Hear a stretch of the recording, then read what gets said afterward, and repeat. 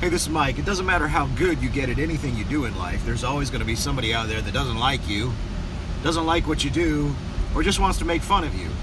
If you're looking for a life free of criticism, free of ridicule, don't get into sales. It's probably not the job for you. But the problem with sales is that you are going to find people who don't like you. You are going to find people who criticize you. You are going to find people who just would prefer that you didn't exist. We're not looking for dirt, we're looking for gold.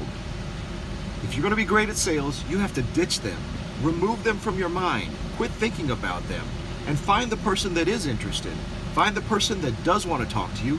Find the person that does think that you're interesting or fascinating.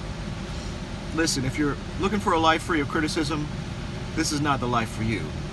But if you can get rid of it, if you can move past it, hey, you might be good at sales. You know, the way to live a life free of criticism and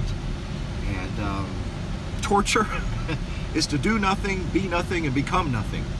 But if you want to be something, you're going to have to go through some of it. This is Mike. Make it a great day.